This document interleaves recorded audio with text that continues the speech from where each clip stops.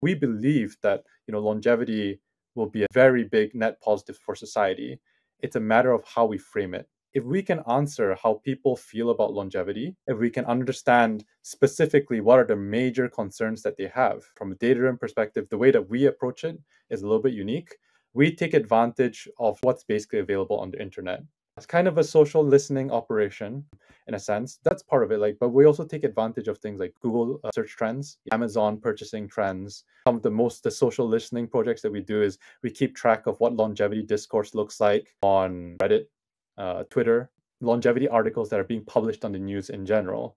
Longevity is recently becoming a hotter topic. Right? We know that The Economist has written on it, The Guardian has written on it, and if you would believe, the Daily Mail is one of the biggest article writers, hundreds even, right? And we basically keep a track of that. We want to understand how these people are thinking so that we can come up with new kinds of strategies to market the idea of longevity to them.